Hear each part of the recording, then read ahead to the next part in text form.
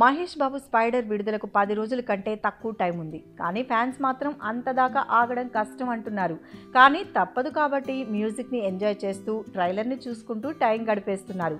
Prince కెరీర్లోనే ఇంతవరకు లేనంత భారీగా 4 రాష్ట్రాల్లో విడుదల కానున్న స్పైడర్ తమిళనాడులో కూడా అత్యధిక సంఖ్యలో థియేటర్లు దక్కించుకుంది.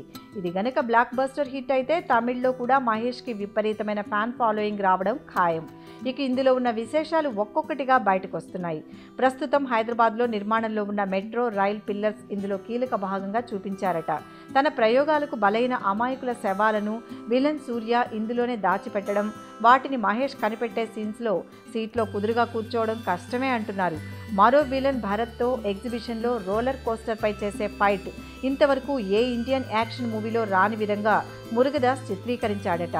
తల్లిని సూర్య కిడ్నాప్ చేసినప్పుడు ఆమెను కనిపెట్టడం కోసం అత్యాధునిక క్లౌడ్ కంప్యూటింగ్ జీపీఎస్ పద్ధతిని ఉపయోగించి మహేష్ చూపించే టెక్నిక్కి థ్రిల్ కావడం ఖాయమని తెలుస్తోంది.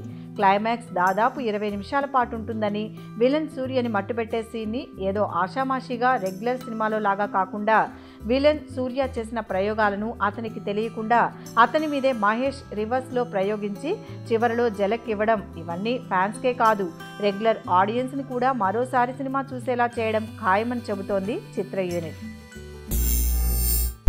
Thanks for watching. For more interesting updates, don't forget to subscribe Filmylooks.